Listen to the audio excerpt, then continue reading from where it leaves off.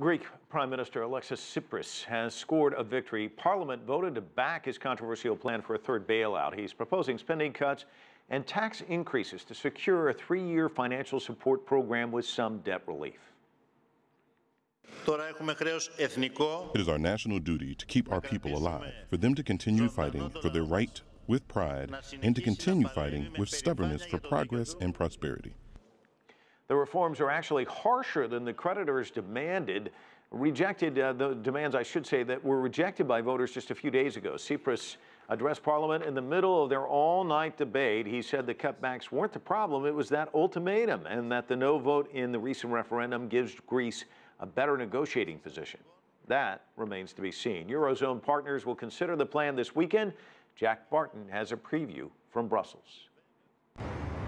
Greece's proposals for a third rescue package in return for tougher austerity has been well received by European leaders. The Greeks have just shown their determination to remain in the Eurozone, since the programme they are presenting is serious and credible. Athens' plan contains former red lines for the government, including pension reforms and tax hikes that were rejected at a referendum.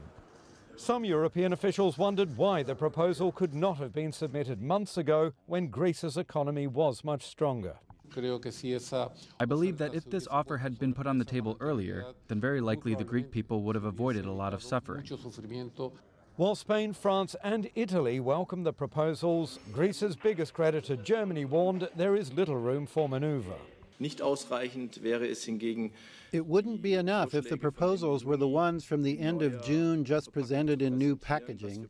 We need comprehensive reforms because it is not about extending an existing program for some months, but a program over 3 years. If Eurozone finance ministers approve Greece's plan on Saturday, it will go to a full EU leaders summit the following day, which is being billed after so many supposed last chance meetings as the true final deadline for a deal to be reached. Jack Barton, CCTV, Brussels.